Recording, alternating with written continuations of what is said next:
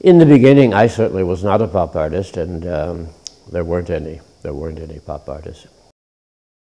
Lots of hard edge going on. So we were the anti-abstract expressionist group. I would come and go from my loft and be confronted with this signage all over my building. And of course it was on those very floors that I found all the brass stencils that became the very basis for all of my work. This is Coenty Slip. I'm sitting on the top of my roof at 25. The tugboats slept at night just below my loft. This is the East River, and that's Brooklyn Heights over there. My address was 25 Coenty Slip, and this is the kind of thing one did in those days to identify the fact that you were an artist living in an illegal accommodation. This was Coenty Slip. This was Ellsworth Kelly's building. This was my building, and this was where Agnes Martin lived. And of course the heliport is still there. Otherwise, these buildings along the waterfront have all disappeared. My loft on Coenty Slip was very basic. I had only a sink and a toilet.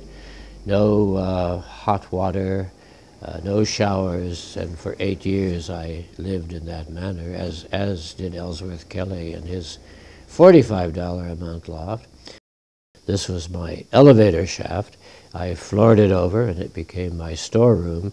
And these items which I found in the old marine works, that's what the building was, ship's hardware, later was incorporated, and all those pieces now have vanished into my work. All my wordage really started because I found these marvelous old brass stencils in my loft at 25 Coenty Slip. In conjunction with bringing in all the debris from the demolition sites, my pieces of wood, which had been the beams of these old buildings, built after the 1835 fire, which practically destroyed Lower Manhattan.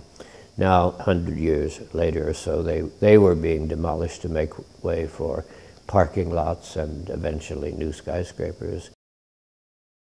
The beams, generally about that wide, and therefore could accommodate only words of 3 or 4 letters, and that was the beginning of my use of words. They started on the wood and then later became paintings. This is based on the antique form, and I only had room for words of maybe 3 or 4 letters, and that started the abbreviation nature of my wordage.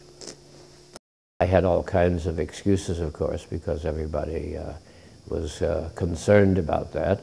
Know, of course, that the Cubists, Picasso and Braques, slipped words into their canvases, and words have been in art for centuries. We know what the Muslims do. They do nothing but Arabic words on the decoration of their buildings. It's a centuries-old tradition, and I don't quite understand why it should be a shock to anybody.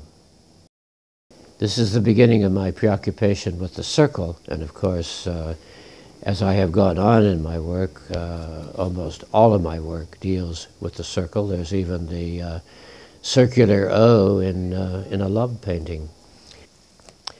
That's how I would sign my early canvases, and all my paintings since have been signed in a somewhat fancier manner now. My studio on Coenty Slip, I had a skylight and a marvelous view of Brooklyn and the East River and the Brooklyn Bridge, and it became filled with paintings. Number 5 is probably my favorite American painting at the Metropolitan. Again, Demuth, who I greatly admired, and I took that and expanded the image. This is my 5th American Dream, the 10 number paintings, which were my first major representation in Europe. my preoccupation with numbers simply grew and grew and grew. My first experience with the word love happened in this particular building in Indianapolis, Christian Science Church in the east side of Indianapolis. And of course, every Christian Science church has only one motif or one decoration, and that's the phrase, God is love. And I was later to reverse that and make it love is God. The original love was 12 inches, carved from a solid block of aluminum. The next love after that was a 12-foot Corten steel love. This is on the grounds of the Indianapolis Museum. The piece has now been moved inside the newly expanded museum.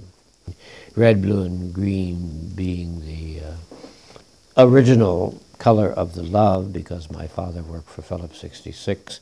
In those days, all Phillips 66 signs were red and green, and I saw it against a blue Indiana sky. It's been my major color combination. Mother and father, this is my mother and father taken from family snapshots, slightly altered to fit the theme. It is my idea that I was born in 28, so obviously I might have been conceived in 27, and this celebrates my conception in the back seat of a Model T Ford on a lonely, wintry Indiana road. My private gallery on the Bowery, my mother and father painting, and my imperial love.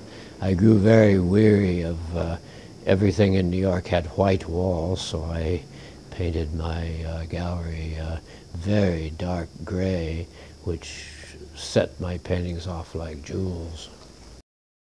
These are the Hartley Elegies, which celebrates that lost friendship with Karl von Freiberg. He was killed very early on in the war. He had received the Iron Cross.